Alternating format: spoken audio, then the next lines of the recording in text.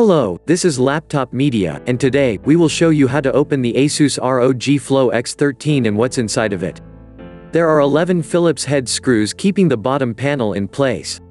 After you undo them, pry the panel with a plastic tool and you should be able to lift it from the chassis.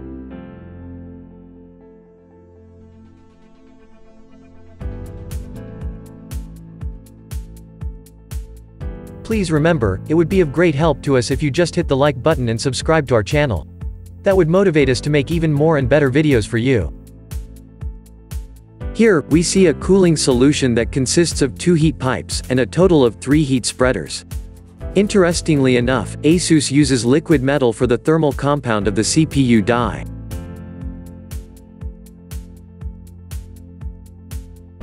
In terms of battery, this laptop is supplied with a 62 watt-hours unit.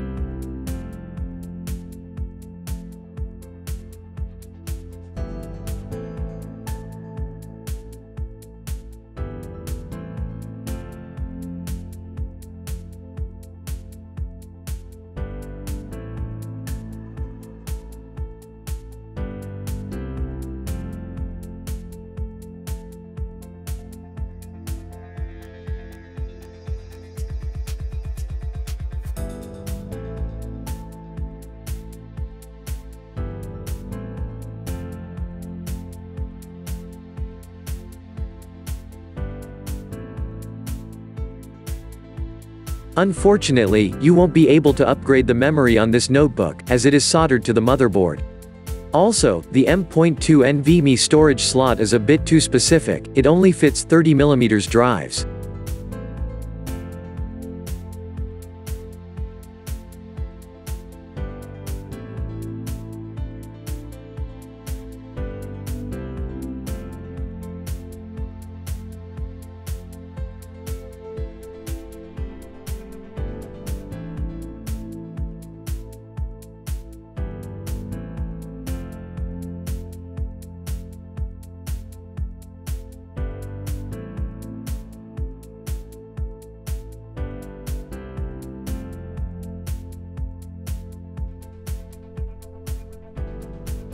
If you'd like to see more disassembly videos of the latest notebooks, we would highly appreciate if you hit the like button and subscribe to the channel.